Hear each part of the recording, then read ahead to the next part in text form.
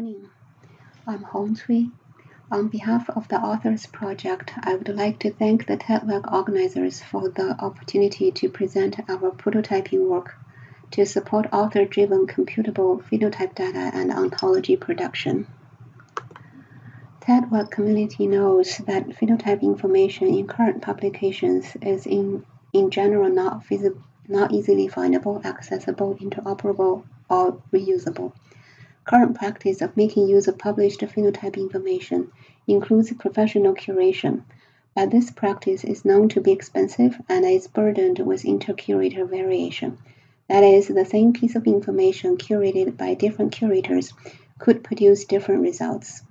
Such inter-curator variation is mainly caused by the ambiguity in the published phenotype descriptions, which remains an issue for the automated information extraction approach. The third approach, author curation, where authors are invited to curate their own published work, has low response rate, and the authors often face issues such as the terms they need are not in the ontology, and adding a new term to the ontology can take a long time. What we proposed in the Authors in the Driver's Seat project is to enable authors to produce fair data at the time of the publication, allowing them to produce human-readable descriptions and RDF data at the same time. We would allow authors to add terms to ontologies when they need them, and allow best term and practices to emerge from community practices. In this talk, I will present the main outcome of the Authors Project. I would briefly report the findings from a 2019 survey on biologists' attitude towards ontologies, curation, and potential solutions. I will illustrate how our software prototype support authors to create semantic representations for numerical characters and for colors. I will highlight semantic checking features in our software prototypes, character recorder, and conflict resolver. The attitude survey received 91 effective responses. The survey can still be accessed at the link provided here. The 28 questions included in the survey asked about respondents' current experience and overall attitude with control vocabularies or ontologies, their awareness of the issues around ambiguous information and post-publication curation. We also asked about their preferred solutions, the effort they are willing to commit, and their desired rewards for adopting a new authoring workflow.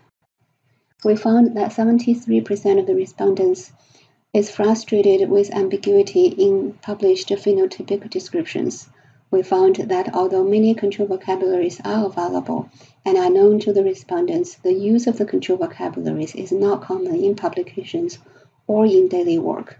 We saw a strong agreement that author curation, as opposed to professional curation, would reflect the original meaning of the phenotype information better.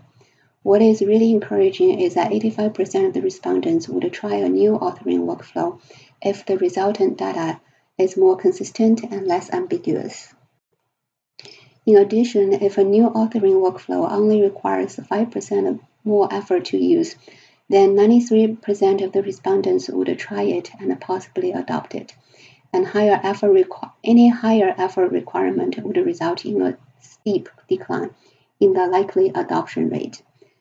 At the same time, 22% of the participants admitted that they would not use a control vocabulary if not mandatory. Other interesting findings can be found in our paper to appear in Oxford's database journal.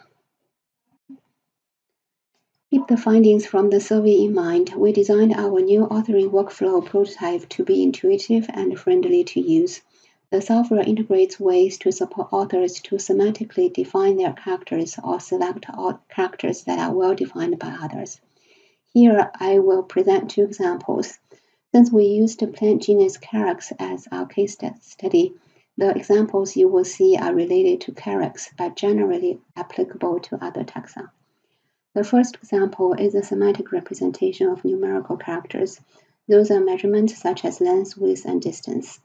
In publications, we could find a statement that says perigeneum beak 1.6 millimeters, but without description on how the length was measured. This statement carries no useful information for computation because there are several different ways the length could have been measured. Character recorder enables user to create a new numerical character by defining how the measurement is taken. They would specify the landmarks where the measurement starts and ends, structures that should be included or excluded, and where a measurement is taken. The software would check those landmark terms, and if they're not in the backend ontology, it would ask the user to provide more information. For example, provide a definition for a term. If a term is already in the ontology, a green check mark would indicate that. Characters created by the users are saved in the ontology and immediately available for others to use and view. Character Recorder also holds illustrations of the numerical characters frequently used by Charax experts. Our usability experiment showed that the participants find the illustrations very useful. The second example of semantic representation is pertinent to colors. Professor Starr of University of Ottawa and a student provides us a valuable dataset of color measurements for 300 Charax species. Colors of leaf, peridium, etc. of real specimen were captured using ImageJ. Corresponding color phrases were collected from Flora North America. It is well known that the color labels are not good semantic representation for colors. Here we see that same color being labeled differently as light green and bright green. The same label, pale green, is used for dramatically different colors. Using this dataset, we wanted to derive a color palette using a data mining approach.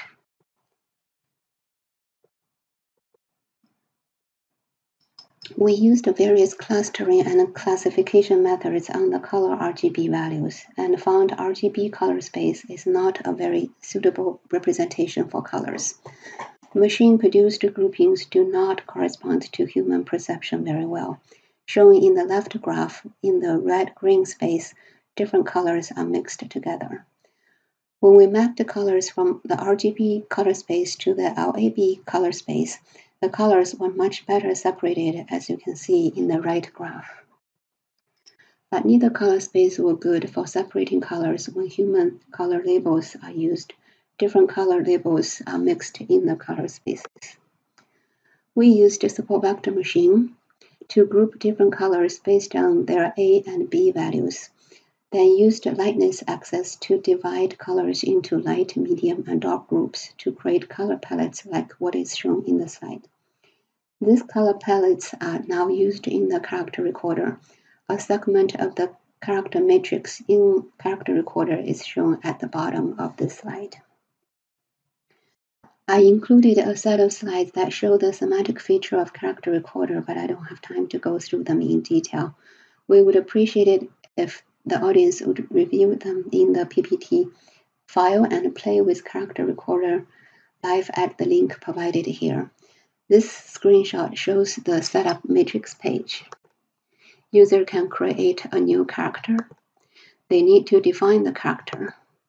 After the user select or create characters needed for their matrix, they will input values. The matrix is transformed into RDF trig files nightly, and the user can also generate a narrative description based on the matrix. The matrix, the description, and the trig files are all exportable. An input template is provided for users to create or reuse values. Input template shows the user terms that are in the ontology for them to select. Input template checks the ontology and suggests better terms for the user. In case terms in an existing matrix becomes deprecated in the ontology, the user will be signified and they can take actions to update their matrix or dispute the deprecation. Terms, including characters added by the users in character recorder, can create issues. For example, one term may be added to different superclasses. Terms are added with poor definitions. Multiple synonyms are added as independent classes. Such conflicts are collected from character recorder regularly and presented in the mobile app for domain experts to resolve. As research prototypes, all these softwares are experimental instruments we use to investigate how to best support authors to produce fair data. Components of character recorder and conflict resolver have gone through several usability studies, which answered a set of questions. We now know that undergraduate students can define numerical characters in less than 5 minutes. The character sharing and reuse features in Character Recorder reduce character variation by 48%. We used a combination of simple forms and wizards to enable users to add terms to Ontology. We are currently recruiting taxonomists to participate in a 3-day experiment with Character Recorder and Conflict Resolver. An honorarium of $200 per day is offered for participants. If you're interested in participating in the experiment, please contact me directly. Thank you so much. I'm happy to answer any questions you may have.